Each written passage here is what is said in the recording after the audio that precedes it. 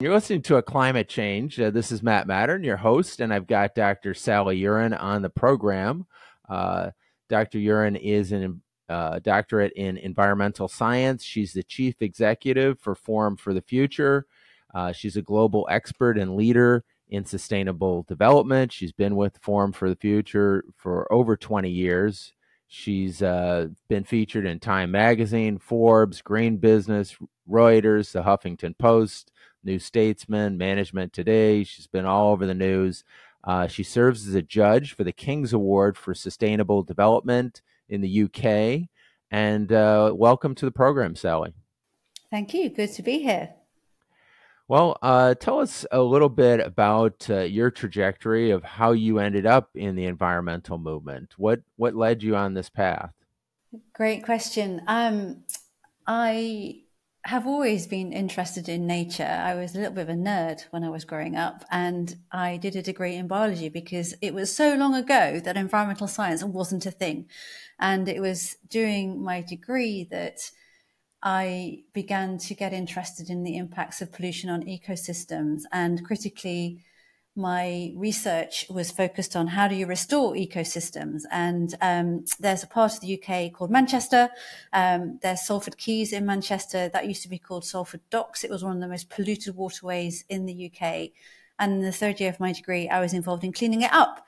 And we went from a really polluted watercourse to one that was clean, that had, thriving flora and fauna inside it. And I just was really exhilarated at that prospect of regeneration and restoration. And so I did a PhD looking at impacts of pollution on ecosystems and how you reverse those impacts. And then I went out to the rainforest of Borneo, got involved in reforesting logged over forest, again, working at how you get regeneration of forest.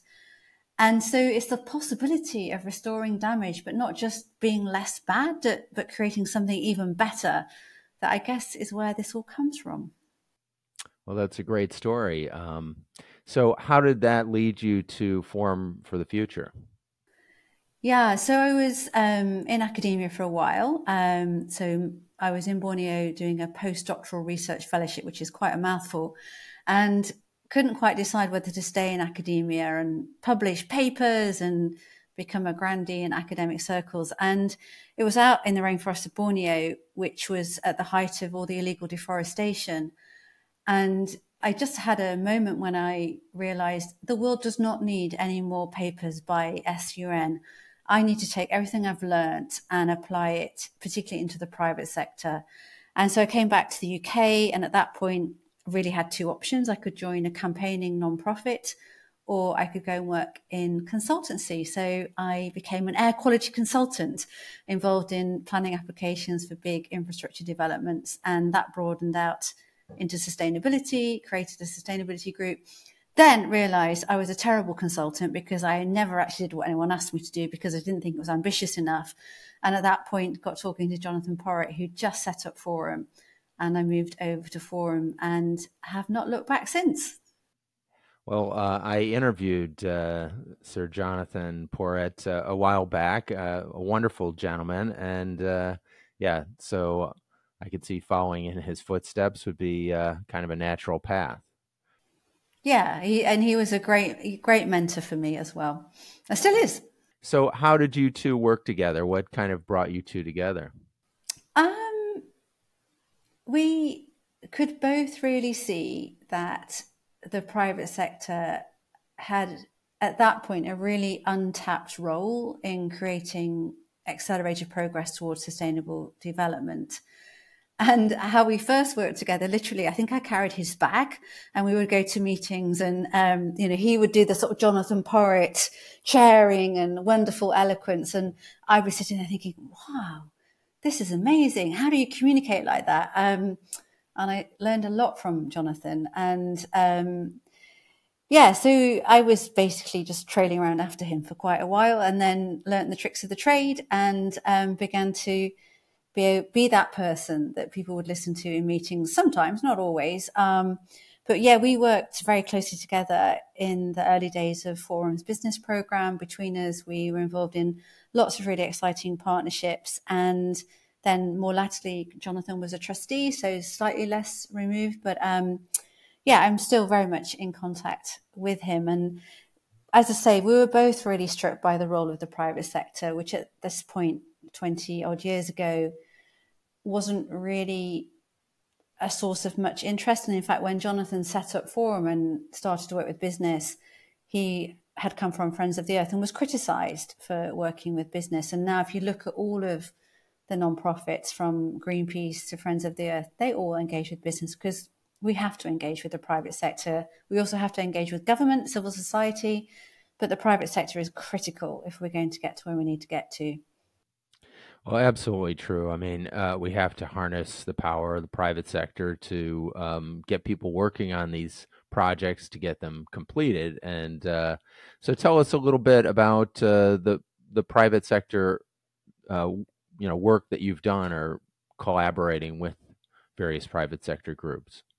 Sure. I guess our engagement with the private sector forum is alongside our engagement with civil society, with government, because we do take a systems view and we know we need to work with all actors in a system.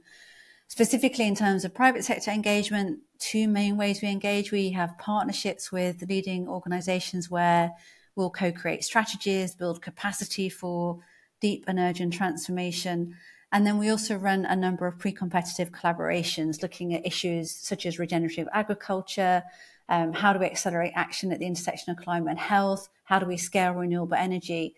And increasingly, as a neutral convener, we're able to bring lots of organizations together, often competitors, but in a pre-competitive space to really work together to tackle these shared challenges. So let's talk about agriculture for a second, and what are some of the things that you've seen as successes that Forum for the Future has been involved in, and what are some of the areas that still need a lot of work to make progress? And kind of maybe you could tell us, hey, where are we at kind of on that path? Are we 10% of the way there, or 2% of the way there, or? That's a great question. So at Forum, we're focused on three transitions. One is the transition of the energy system. One is the transition of the role of business. But the third is food and agriculture. And so we do a lot of work in regenerative agriculture. And if you think about how you conceptualize systemic change, then there's usually three phases. You have to create the case for change. That's when a system starts to move.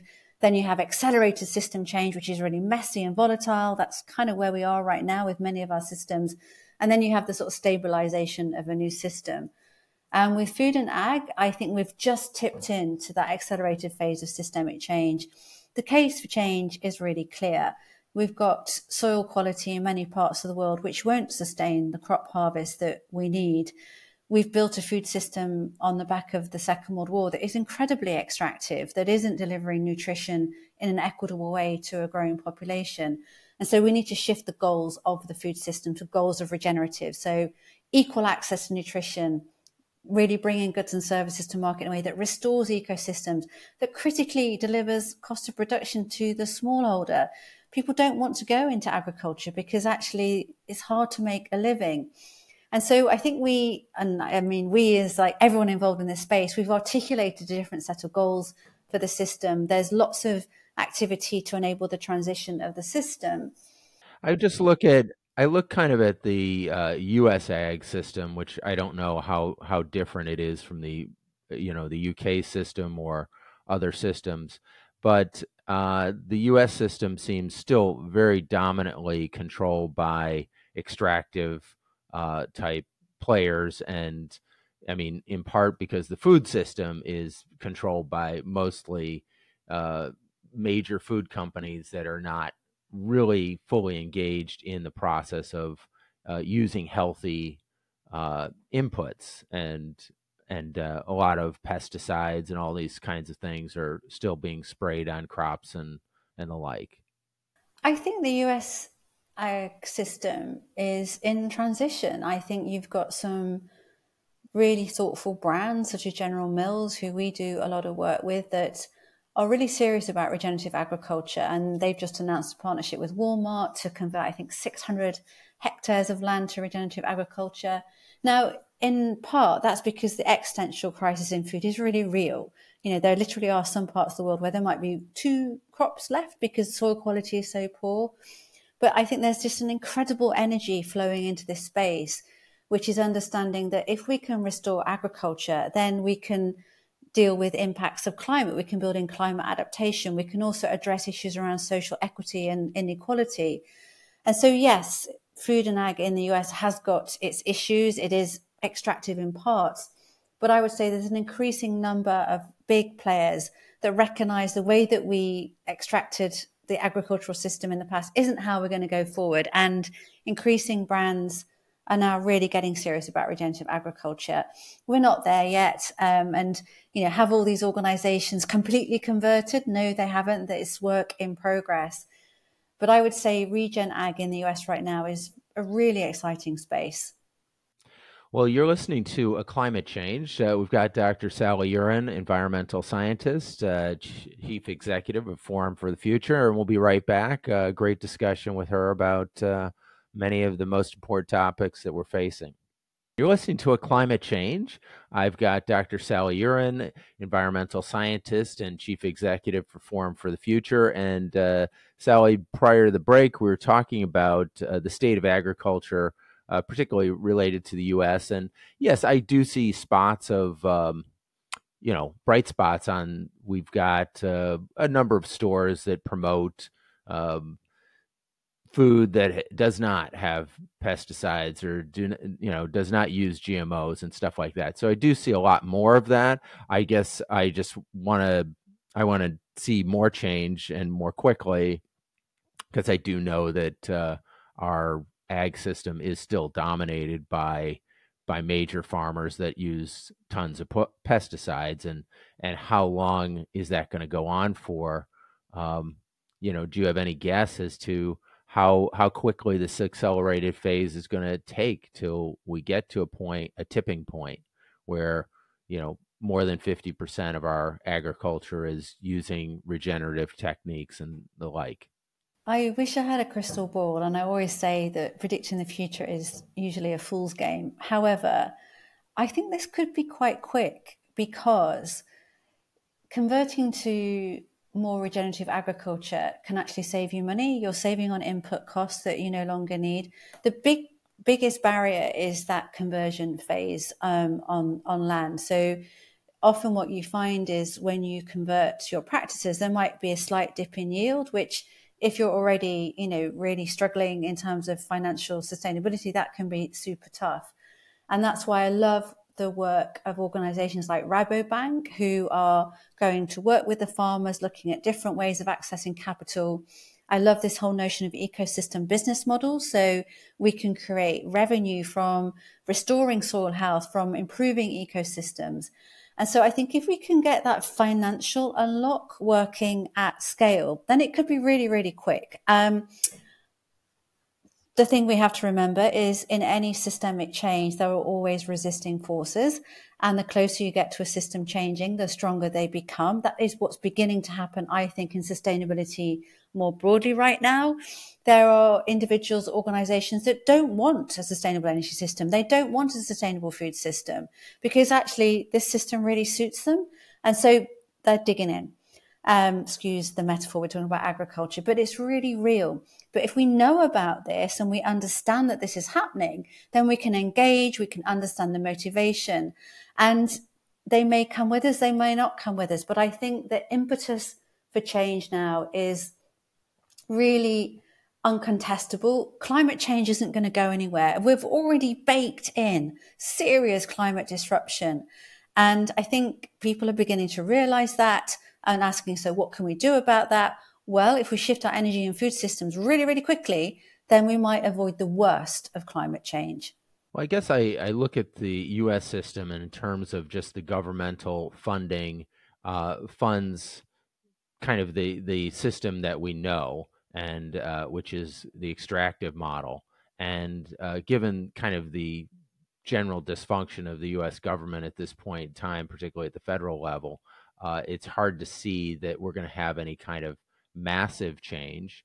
I don't know. Maybe you're seeing something or have your ear to the ground as to changes at the Department of Agriculture that that are moving in that direction? What I do know is the Inflation Reduction Act, which is a really bold set of financing to enable US to transition energy and food, is interestingly proving able in some cases to step across the politicization of this agenda. Money is flowing into climate adaptation, to climate smart agriculture, is flowing into renewable energy provision, renewable energy manufacturing, and that's bringing jobs. And jobs are really important. And I've seen the political shift happen in some regions when actually it's become really clear that the IRA is a way of funding the transition and actually could deliver economic benefit at a really local level. And so I think let's not forget about the Inflation Reduction Act. Yes, there's all sorts of dysfunctionality elsewhere. The Farm Bill is going to get postponed. But the Inflation Reduction Act is a really powerful lever for change because it's fast-tracking capital into the transition. And that is the bit that is the unlock. We need money to make this transition. And the Inflation Reduction Act is providing that. And any politician wants to say, I help create new jobs. And they're able to say that with the funding from the IRA. I guess I'd say a couple of things. One is my concern about our animal-centric ag policy, which, I mean, most of our crops are used to feed animals, and that's not exactly sustainable. And yet, I don't see any dramatic reduction in that area, and it seems like that is an area that has to be shifted in order to really restore the environment in a big way. Would you agree? And if so, what's the change? Yeah, I do think so. We need to see a dietary shift. We need to see a shift from huge reliance on animal protein, which is incredibly carbon intensive, to more plant-based protein. So at Forum, we're not an either or organization. We wouldn't ever say it's meat or it's not meat, because there are some parts of the world where grazing livestock is really brilliant for the environment. It helps maintain the landscape. The carbon intensity is much lower. And so we need to ask ourselves, what is that optimal blend of animal and plant-based protein that's in line with planetary boundaries, that's in line with the principles of regenerative agriculture? So you can have sustainable dairy, you can have really unsustainable dairy, but I think we do need to reduce the reliance on often crops that are perfectly fit for human consumption going to animal feed, because that doesn't make any sense. So one of the projects we've been involved with in Forum is called the Protein Challenge, and we've done a lot of work on sustainable animal feed. So if you shift the animal feed, you tell a different story about the carbon. So there's plenty we can do to bring down the carbon intensity of livestock. We're not doing enough. We do, though, need, on balance, to eat less meat. Well, tell us how would you see if raising beef and other forms of animal protein more sustainably? What does that look like? Well, as I say, it's thinking about the feedstock. So how do you use feedstock that actually is not fit for human consumption, that is waste material? There's lots of innovations in that space. How the animals are tended for and grazed. We know that some of these really intensive farming manufacturing, well, they are manufacturing, aren't they? These intensive farming installations can be incredibly carbon intensive, but equally we know that there are some sustainable dairy installations that, have got a very light carbon footprint. We know how to do this. It's more that there is huge resistance in the system for change. It goes back to everything I see at the moment tells me that we know how to create a sustainable food system. We know how to create a sustainable energy system. We are experiencing a lot of pushback right now from very well-funded resisting forces. And so we just need to be really clear about the pathways to get to a sustainable food system. And we know what that looks like. And we need to avoid it's no meat or some meat, because that's just polarizing. Because the other thing that's happening is we tend to be very binary. It's this or it's that. And that just creates polarization. And we've lost the whole gaze on what we're trying to achieve here. So this whole transition is way more nuanced than anyone would care to really accept. it is nuanced. And so there are some parts of the US where animal livestock production makes a huge amount of sense, is being done very carefully, very thoughtfully in line with ecosystem assets. Other parts where it isn't. We need to shine a light on the really great practice and scale that and transition in a way that's thoughtful. We don't want people to lose their jobs. So that's where this whole notion of just transition for me is so critical right now. How do we transition our food and our energy system in a way that doesn't leave people behind, that doesn't play into the politicization of this agenda, that is actually thoughtful? And we actually know how to do that.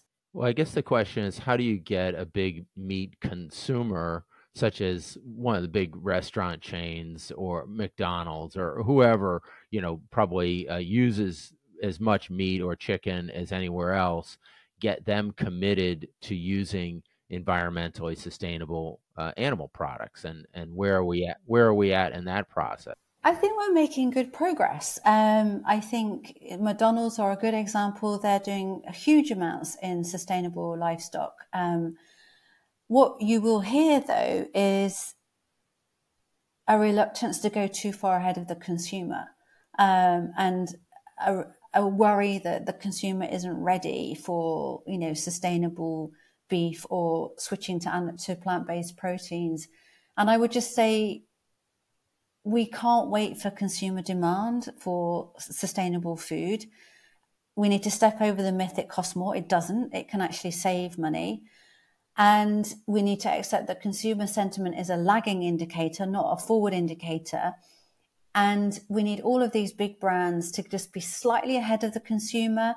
Yes, still sell meat, but yes, also sell delicious, tasty plant-based protein, which it can be all of that. And understand what their role is in a sustainable future. And it's not quite the same role that they have today. Well, I was at a restaurant just a few days ago, and I was getting a pasta. It was bolognese sauce, and it was made with Impossible meat. And I really would have said it was meat had I not known. I mean, it really was so close to meat that it really was hard to tell the difference. So you're listening to A Climate Change. I've got Dr. Salley Uren, environmental scientist, chief executive of Forum for the Future. We'll be right back in just 1 minute. You're listening to A Climate Change. This is Matt Matern, and I've got Dr. Salley Uren on the program. She's a chief executive for Forum for the Future.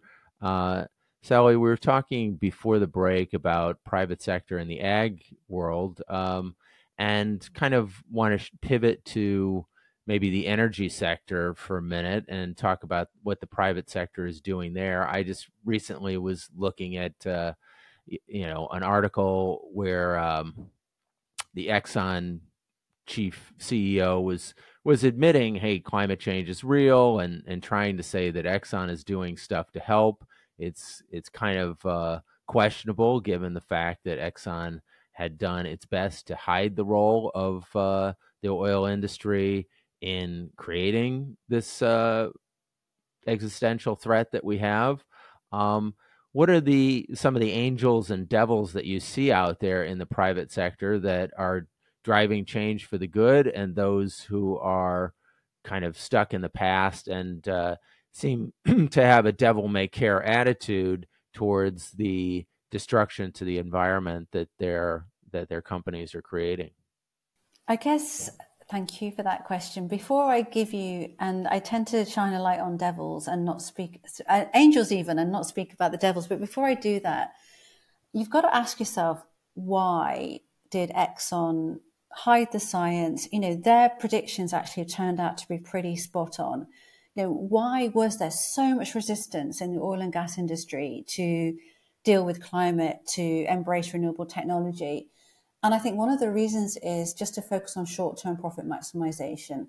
I think this kind of fixation with quarterly returns, which is still being driven by a huge part of the investment world, is one of the drivers that we're dealing with here. Not the bad people in oil and gas. They are often just responding to their shareholders. And so the angels then that I see are those organizations that have taken a longer term view and see their role in society quite differently. And one of the best examples in energy is the transition of Dong Energy into Ørsted. So Ørsted now is one of the leaders in renewable energy provision and has kind of just repurposed its business as being part of the solution for renewable energy, because it looked into the future, and in a world where there are carbon trading mechanisms, where there's a price on each ton of carbon dioxide emitted, then your business model doesn't really work so well. So that long-term view gave them an understanding of what that transition needed to look like. And you're seeing other organizations in energy really becoming quite clear about that. So for me, it's not about the devils and the angels per se. It's like, what's driving this behavior? And I just think this absolute fixation on short-term profit maximization, which is underpinning a casino economy that's working for the very, very few. One stat that I always quote, but it for me signifies the challenge. If the economy carries on as it's doing today, by 2030, 99% of the world's wealth will be held by 1% of the population. That just doesn't make any sense at all. And so the organizations that I really want to celebrate are those that have taken a long-term view, have reimagined their role in society, have understood how to create value from creating some of the solutions that we know we need to see. And the devils are those that are just stuck in the past, that are digging on really actually quite powerfully to a status quo that will lead us to a hothouse earth. And if any investors listen to your program, Matt, I would really ask them to go and look at their portfolios and ask, if they carry on investing as they are doing today, where are they going to get sources of value creation? Because there will always be parts of the world where you can emit carbon dioxide, because I don't think we're ever going to get a binding agreement that brings in every nation state. But there are certain trading blocks. EU will be the first, where there'll be a price on carbon. And actually, you're not going to make the money that you're making today. So get out of it, transition rapidly, and just do it seriously. Well, that is really the failure of the market, and that essentially the marketplace, as described by Adam Smith, just did not price in pollution, because pollution wasn't a factor 250 years ago. And John Locke wrote about stewardship, and unfortunately, that lesson kind of got lost in business school. And our business schools here in Europe did not account for stewardship. It wasn't taught to modern business leaders that was a part of what they should be doing. And they started to look at, like you said, short-term profits were the measure of whether you were a good business leader. And there just has to be a shift in that view, which and we've got to have a price for carbon, quite frankly, because essentially we're not having corporations pay the true price, or us as consumers to pay the true price of the products that we use. And that's really a huge problem. And I echo your comments about shareholders. We all need to take a look at our portfolios and say, hey, do we want to be holding shares of big polluters? And is that how we want to have our legacy be known? And I think the answer is no. And to the extent that we move into shares of companies that are doing the ethical and responsible thing, the market will take notice. But we kind of, as shareholders, need to let the market know what we feel. Yeah, and I think, I often get asked, well, what can we as individuals do? And if you are lucky enough to have savings or a pension, find out where that money is invested, because you may get a really nasty surprise. It could be invested in a sovereign wealth fund that is currently funding the war between Russia and the Ukraine. It could be invested in an oil and gas industry that's got no appetite to transition at all. But find out where your money is, because actually pensions in particular underpin a lot of the machinery of our global economy. And, if thousands and millions of people demanded to see their money put in service of the transition of the energy system, the transition of the food system, then people would listen. And it's already happening. You already see activists, shareholders, activist pension holders. So I'm just struck by the fact that many people have no idea where their money is invested. So find out. Right. So, where do you see us in terms of COP28 that's coming up, and it's going to be in Dubai, which is kind of ground zero for the extractive oil economy and fossil fuels in general. What are you looking to do there, and what do you think the challenges are, and what are the opportunities that you see in working with the Gulf states to create a regenerative future? Are they going to be partners in this? Yeah, I think the two words of 2023 for me will be cognitive dissonance. And so flying thousands of people to Dubai to discuss climate, the cognitive dissonance that is not lost on me at all. Stepping over that, what we at Forum for the Future hoping to achieve at COP28, we are launching a toolkit that will enable private sector actors to really take action at the intersection of climate and health. So to push net zero strategies even further, to talk about health benefits. We tend to treat climate and health as two separate issues. They are, in fact, one and the same issues. We already are witnessing that. So we're launching a toolkit that we hope will accelerate private sector action in this space. More broadly, it's what's called a stock-take year for COP. And again, the cognitive dissonances, we know we're already miles away from making the progress that we need to see. And I guess my hope is that in particular, we will see more intergovernmental cooperation. I think the private sector, by and large, kind of understands what it needs to do. But what it will say is one of the enablers is public policy, is government policy, it's policy that's stable, that doesn't flip-flop from one position to another.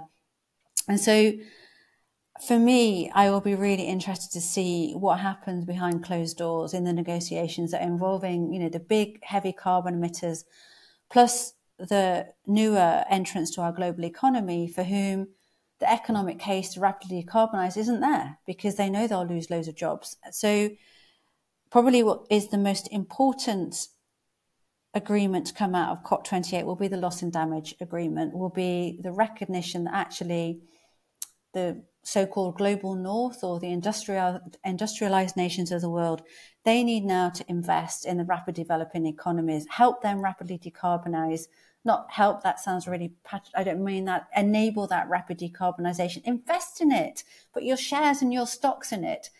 But I think this notion that we can expect rapidly developing nations to kind of ignore what we've been ignoring, and they're already feeling the brunt of climate change, to rapidly decarbonize without any investment from us is ridiculous. And so we're all in this together. Climate change has no borders. So loss and damage, serious amounts of funding going into rapidly growing economies to enable that growth to be clean and to be green.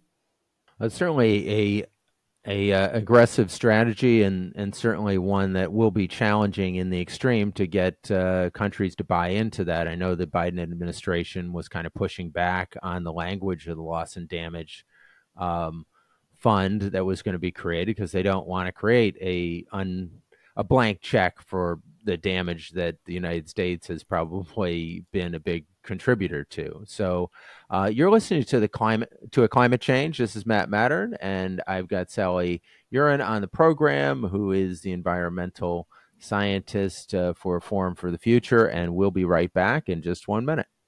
Listening to a climate change, and I've got Dr. Salley Uren on the program.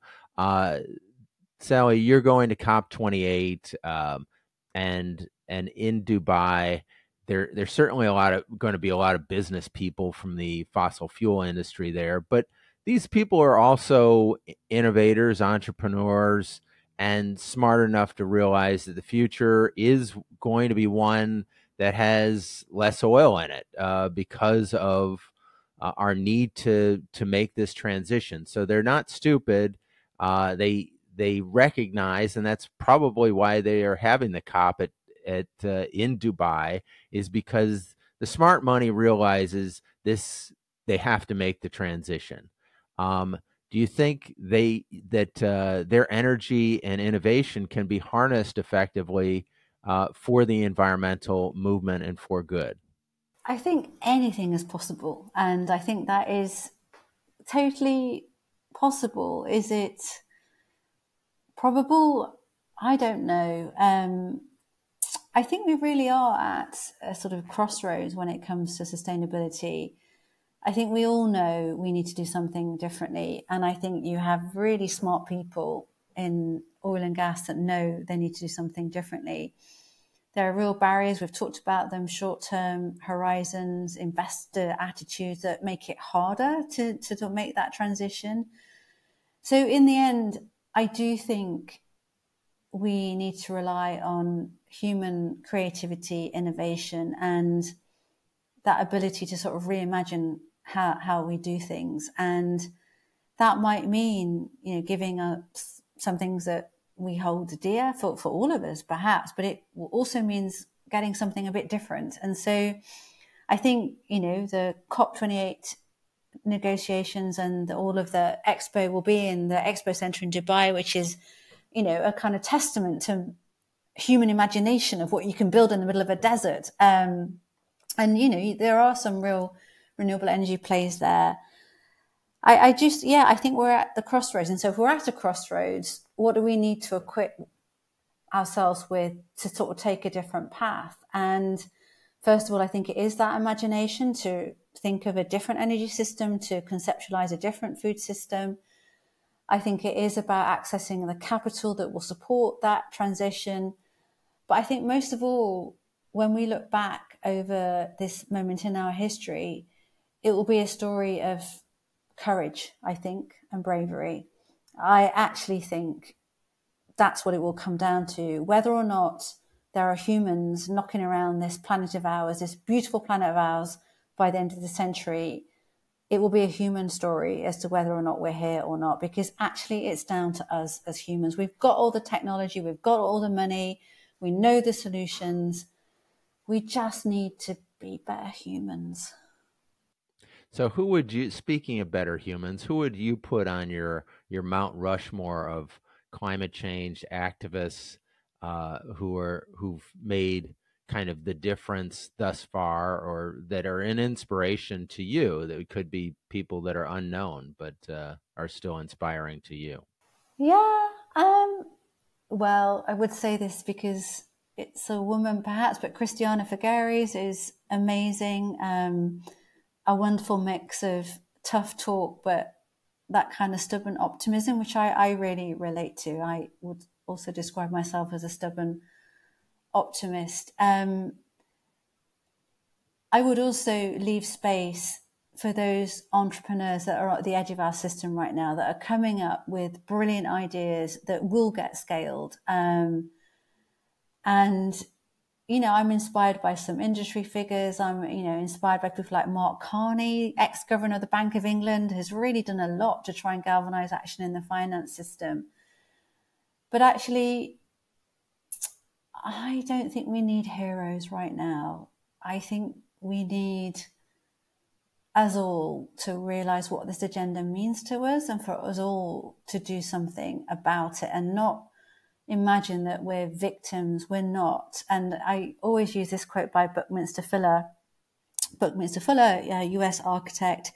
He said a long time ago, we're called to be architects of our future, not victims. And that's all of us. And so hoping that a hero will save us, I think, is a false hope. I think actually we've all got a role to play. That role might be slightly different. Some roles might be more impactful than others. But this is down to all of us. We can't rely on a hero to save us now. We've got to all shift. Well, I will say that to me is brilliant, and I totally agree with this, that everybody has a role to play. I guess going in that direction, what would you say to people about finding that role and following that role and making that change? I think, first of all, this notion that we can rely on individuals to be, to kind of, we can't put all the reliance on individuals. So I'm not saying that, because we, disproportionately, the private sector, government have got more agency, more levers that they can pull. So we need the private sector and government to really start to pull those levers seriously and with intent. But guess what? Politicians listen to people. What they care about are votes. And that is down to what we think as individuals. And so I would say to anybody, find your voice. Tell people what you think about this agenda. Find out more about it. I'm still struck, but whenever I do a presentation on, and here is the current trajectory of our climate, it could be 6 degrees hotter by the end of the century. It's like it's news. And you're like, hang on a minute, why? How do you not know this? So wake up, pay attention. This stuff matters. And every dollar you spend sends a signal to a politician, to a brand owner. These systems are all interconnected. Don't think you have no power or agency. Everybody does. Just think about it.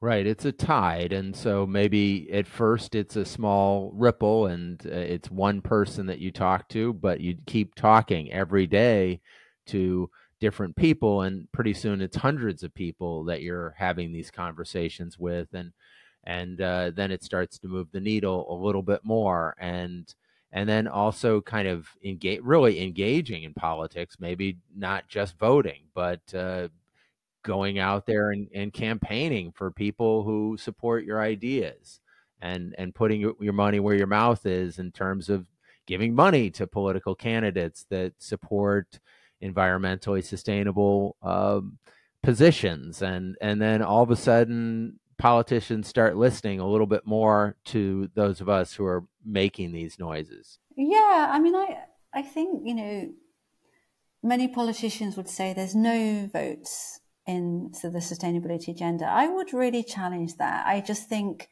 there's sometimes a lack of engagement, a lack of awareness, and people can be overwhelmed by this agenda. It is overwhelming, it is complex, but it affects all of us, the people that we love, particularly, I have 3 children and I worry about the world they're heading into. So I really care.